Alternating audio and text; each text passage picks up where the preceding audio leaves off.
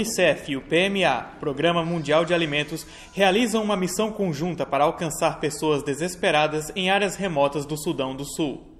O número de crianças em risco de morte por causas relacionadas à desnutrição aumentou dramaticamente e deixou o país à beira de uma catastrófica crise de fome. South Sudan, even last year, was in a situation which is far from perfect. About a third of the children suffer from chronic malnutrition, and about 15% of the children last year already suffered from acute malnutrition. They can be treated in their communities with relatively simple methods.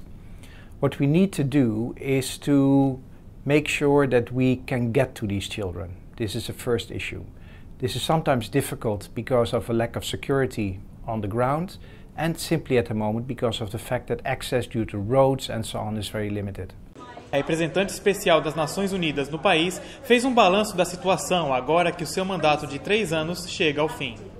Para ela, o Sudão do Sul precisa de reformas fundamentais, sendo necessário ouvir a voz do povo sul-sudanês na construção do processo de paz. South Sudan has been afflicted by 3 diseases since 2005. The first disease, the cancer of corruption, with the oil becoming a curse rather than a blessing.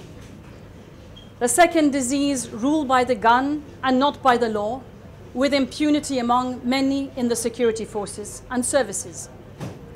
And the third disease, ruled by a self-serving elite for the elite and much less for the people.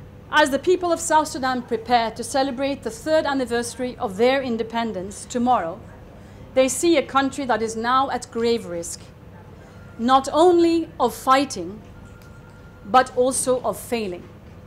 Centro de Informação das Nações Unidas para o Brasil, UNIC Rio.